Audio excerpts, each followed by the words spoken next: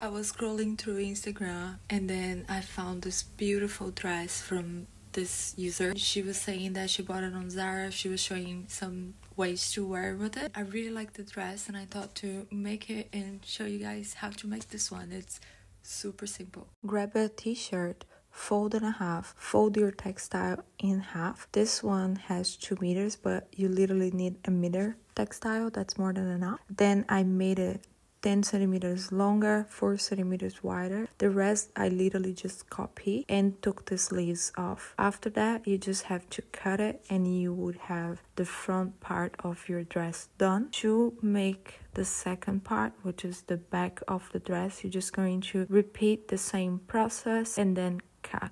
Final part, I saw the sides and shoulders and then embedded the seams and the dress was ready to wear. Super nice and it's just so easy to wear, and you also can wear with a belt as well. This dress took me 45 minutes and $65 in material.